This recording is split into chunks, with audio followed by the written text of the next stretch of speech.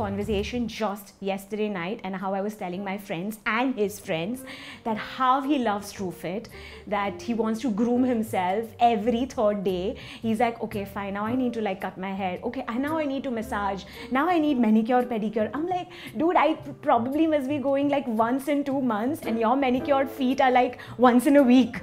So yes, I see a major difference in that.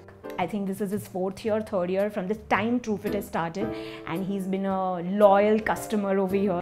But he's like, no, I love Truefitt. Reason A, I guess, because of the staff.